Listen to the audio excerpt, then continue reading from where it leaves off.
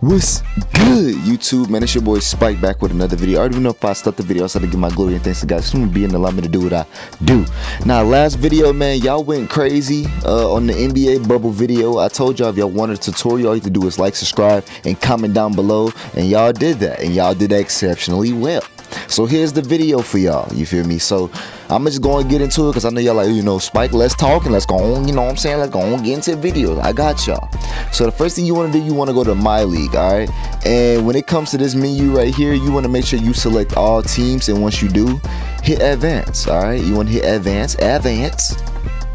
The reason you want to select all teams is because you're going to be changing each and every one of the courts individually. I'm working on it right now so that y'all won't have to do it in the future, but as of right now, we got to make do with what we got, you know what I'm saying? So what you want to do is you want to go to upload/download team designs, and you want to search this username. Hold on, right here, Fusion_EasyMyth. Y'all see it in the top right corner, and once y'all do, he pretty much have all the jerseys and courts made. And I know on some of the teams the court is not, you know, fully done, but I'm finna show y'all exactly how to kind of do it yourself. All right, so what you want to do, this is 76, so you want to use this image right here. All right, so once you finish downloading, go to design arena, and then you want to go to design floor. All right, court floor, and you want to make it look how it look on TV. So you want to change this to no color, no color, and then you want to go to text and images, and you want to change the center court logo, and you want to put it as the NBA logo.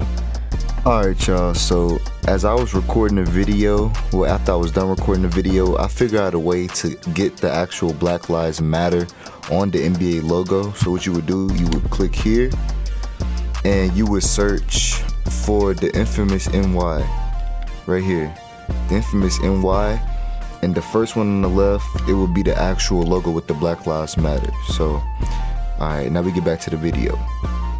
So that's pretty much the basics for making the NBA bubble. You know what I'm saying? You also could change the baseline and stuff. Like if you wanted to say, you know, no justice, no peace, you could do that. So I'm gonna go ahead and do that real quick just to show y'all.